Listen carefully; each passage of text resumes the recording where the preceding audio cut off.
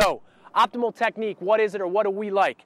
First thing is, I'm going to tell you right now, depending on the size of your athlete, the leg length of your athlete, there are a lot of different things that you can manipulate. But the different principles or the different positions that you're going to see, you have to learn, and we're going to show you how to manipulate the feet to be able to achieve it all the time. And how we look at it as is it's what takes place at the low back and what takes place at the hips and shin angles, which is going to be most important to us.